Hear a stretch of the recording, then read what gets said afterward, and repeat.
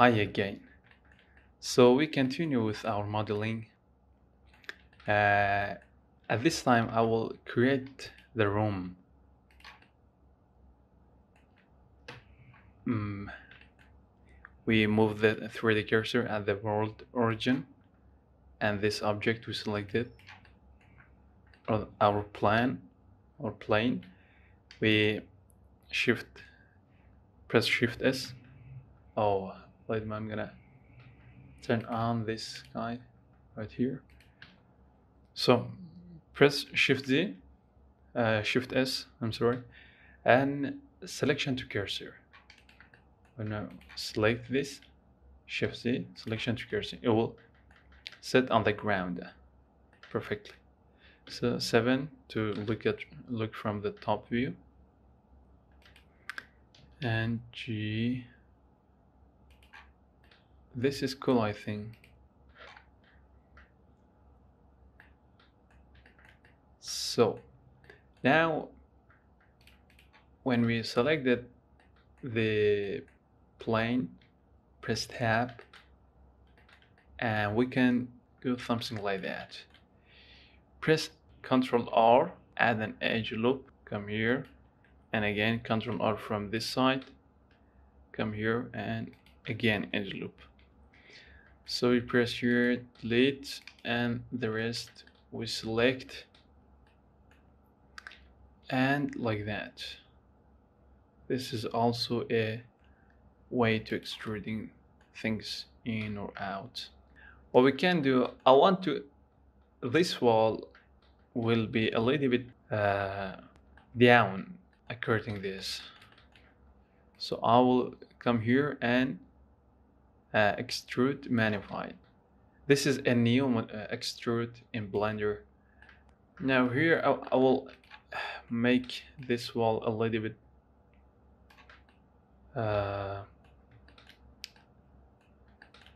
bigger, and as well as here. So this is our wall, and for the plane, for the floor, I can add a plane and extrude it like so, and R Z 45 degrees like so. Numpad slash, come here, add mirror array modifier with any small gap between those, like that, and we can add a top of the underneath. We can add solidify makes things like that, solid or big. Even we can manipulate those things, small gap, small, or even smaller, for example 3. But that's cool to see through those,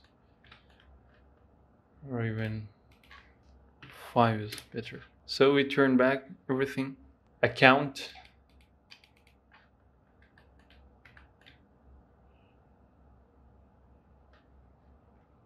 I can come here, for example, from here, and I add again array modifier, or simply I can duplicate this from here, duplicate, and come to the setting. Instead I can use Y, for example 1, type 1, and 0 for that one. Or what you can do is come and right here,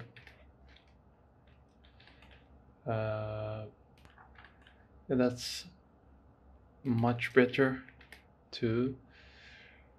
Or what I can do is write something negative, -5 for example, but it doesn't work.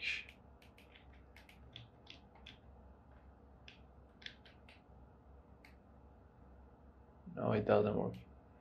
So you have to write only from here.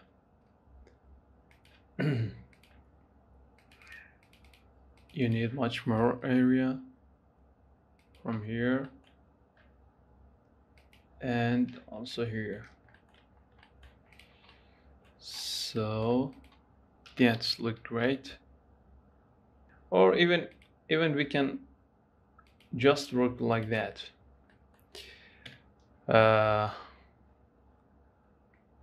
We can undo the item from 35 to 0, and instead we can turn those back 0 by 2, and account should be less, and the whole floor also should be less, small, and here we have that kind of thing. So now what I can do is I can take a copy from here, for example 5. You see the gap between those, so I duplicated. This is the solidify, this is one object, and I put the number of count under the 6, and then I copy this array, or I can add from here and manipulate its setting, and again in the y axis as I did for the x axis, but here I have to manipulate in y axis. And then what I can do is that I copy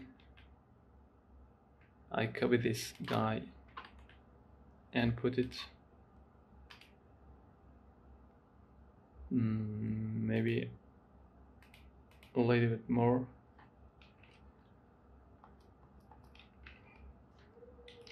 Not that, even here a little bit more space we need,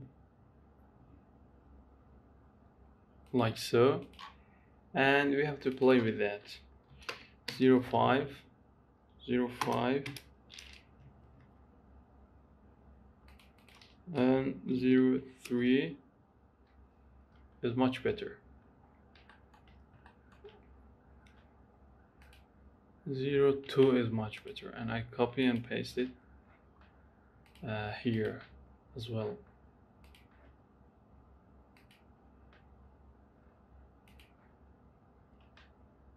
Let me see for the first, not this, I mean that. So now I have the same gap right here. Press G and to make a good. And now I can make something like that.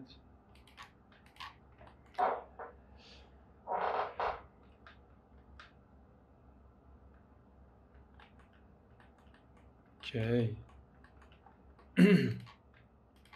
And what I can do is that the origin is here, and if I press R and Z, it will rotate according to their origin, but I don't, and it will get distorted. But what can I do? I can rotate this two panel according through the cursor. So I select those, click here, set origin to cursor. So now if I rotate, we don't have any issue. So I click here, Z 35 degrees, negative 35 degrees, and press. So here I have only I have to higher this number, for example, like so, and this is 7.5. So this gives me a much better result, and absolute here as well, and that one as well. So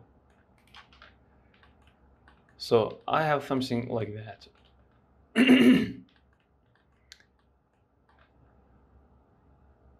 Okay, but I want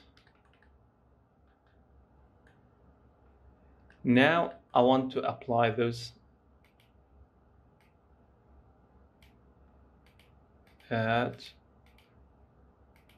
and then next apply modifier, all modifier applies. Now I can cut those area. So I add a plane, and first I will merge those. Select both by holding down shift and select both, and Control G to merge those. Now I will add a cube, resize it until the fits area of the wall.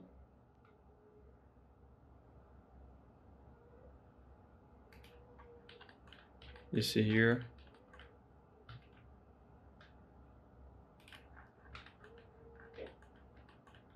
And even here. Okay, now we scale it down a little bit.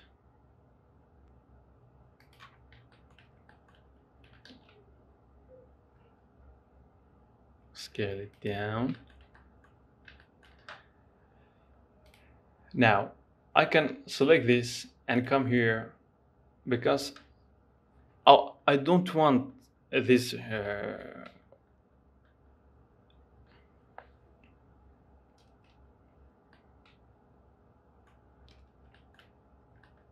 I don't need this part, only this part which is here I need. So for that I'm gonna use a modifier called let me see here, Boolean. Here is the object, select, for object select this guy, it will calculate, and if we go here to see, go here to the object properties and come scroll down and come under the visibility, click here, show in viewport. We don't want to see it in viewport, and you have that, I think you have that right here, turn off, yeah, here. We turn back, you see it. Okay, so we go to the, again here, onion,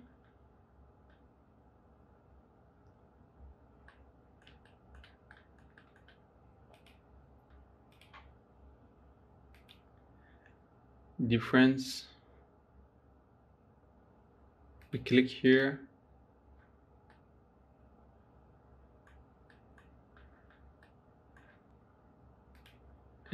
and intersect. We click on intersect, and if I isolate or hide this guy, this cube, you see that we have cut it out, this area. So by applying the Boolean modifier and intersect with will make it inverse.